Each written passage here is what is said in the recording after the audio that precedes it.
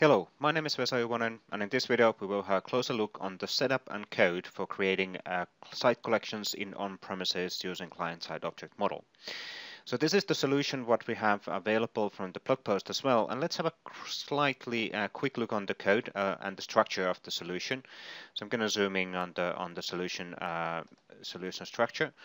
And first of all, you'll see here the scripts folder. So there are two scripts which we will have a closer look really fast, which we need to actually run within your environment to make the site collection creation available within the on-prem. And then all of the rest of this is just that typical provider-hosted application in on-prem. In my case, I'm using the ACS, meaning low trust OAuth model in my on-premises as well. But this code works perfectly fine if you enable the server-to-server authentication in the on-premises as well.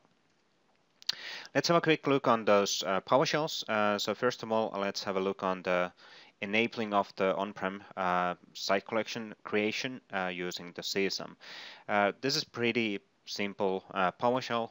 Only thing what you need to update is essentially the application URL where you want to have this capability enabled. So that's the parameter which you need to just update, and then after that you just execute the code. And what we essentially do is that we put this new assembly Microsoft.online.SharePoint dedicated tenant admin server stub to be available on the server side within your SharePoint farm to be called using client-side object model.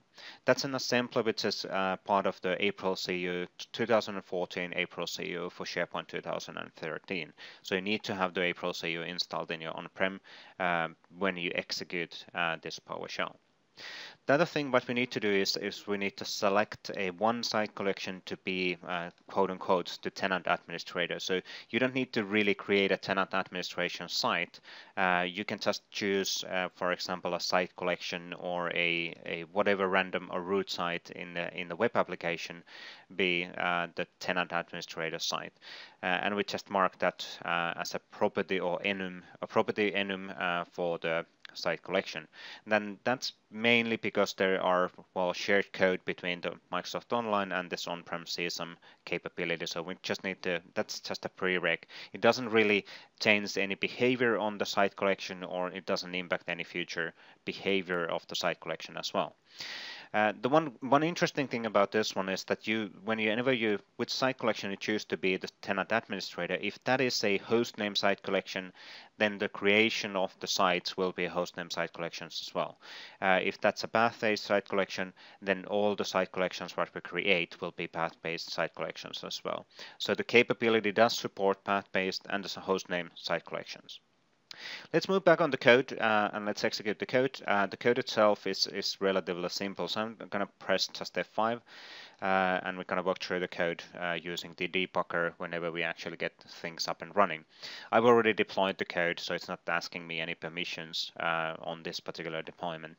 So it's going to redirect me directly to the provider-hosted app, and within my provider-hosted app, I'm able to pick whatever template I want. So these are not actually out-of-the-box templates. I have a team, Uber team, and Uber super team templates.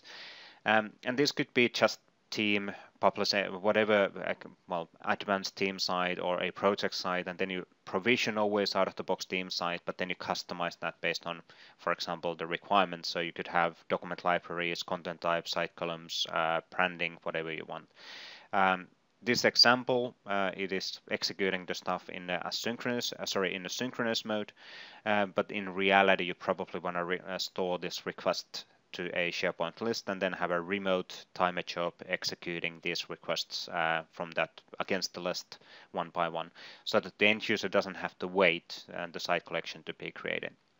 The one thing what the example also does that it actually creates the site collection but applies a custom branding on the site collection using out-of-the-box theme. So nothing special, but it does a small modification on the theme side. So let's give it a name. Let's call it webcast as an example. Let's give the URL. It will be created underneath the root site collection or the root web of what I've selected. We need to provide the administrator, and then let's click create. So we get to the debugging experience. So there's the create click event, and I'm just calling or providing all of my parameters as a do this function, which is to create site collection, which actually has all of the stuff what we need encapsulated in a single function. So what I will do is that we first resolve the root site. So that's now devcontoso.com. So we're going to use that as our tenant admin site. So it has the property enabled, which I showed in the PowerShell. We're going to create a new site collection as a devcontoso.com/site/webcast because I gave that as the URL. Then what we do is that we get a app-only access token to that site collection. We create a new tenant object, we create a new site creation properties object, we execute the create site, and then finally we execute the query. And the key difference here is that when you execute the tenant or creation of site collections in the cloud, that is actually asynchronous. So that you have to double check is the process already done or not before you move into the following step. In on-prem, this is actually a synchronous call.